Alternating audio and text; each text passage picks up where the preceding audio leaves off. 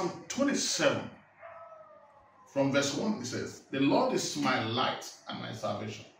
Whom shall I afraid? The Lord is the strength of my life. Of whom shall I be afraid?" Then verse 2, "When the wicked, even my enemy and my foes, come upon me to eat my flesh, they stumble and fall."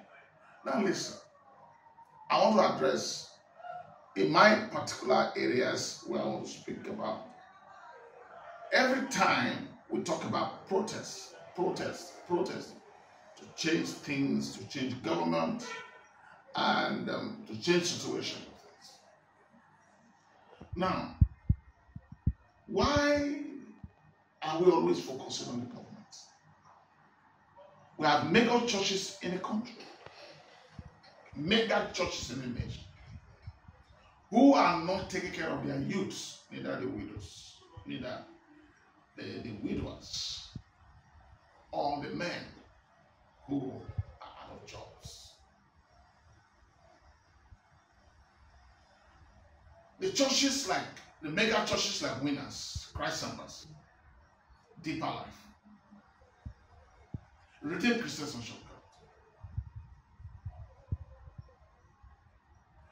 Paul and Nation Church, which is, I don't know his name, the name of the church, or that's something, Dunami or something. And the Catholic Church, the Anglican Church, and all other churches who have youth. Most of the youth that came up who want to protest, they are from different churches. Christians, the Muslim leaders.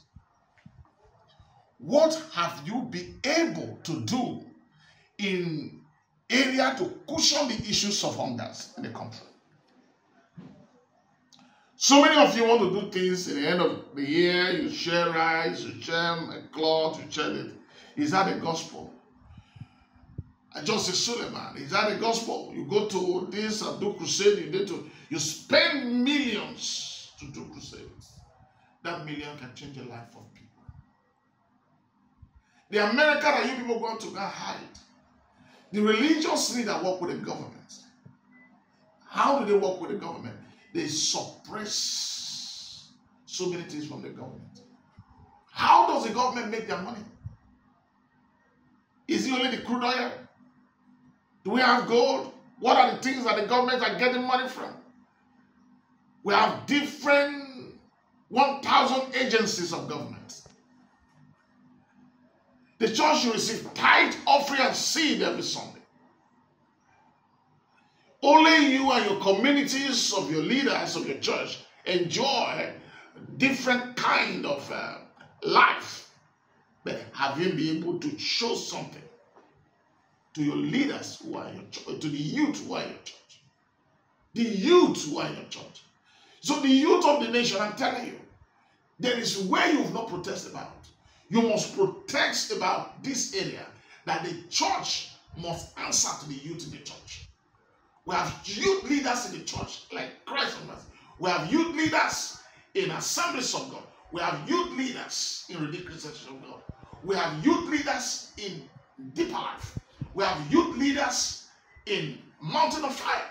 We have youth leaders in Faith Tabernacle, which is Winners. There are many churches that God has blessed who can take care of their youth, and that pressure will leave the government. It's a shame to the church.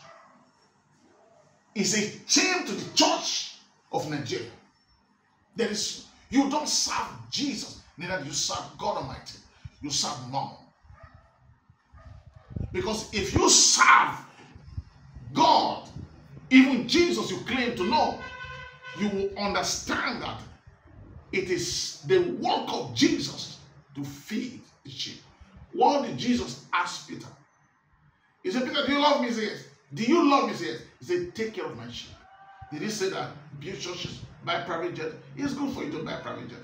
But then, you take care of the youth of your church. This is a question for you. I remain the prophetic Hall of Fame, Prophet Godwin lkuru. God bless you.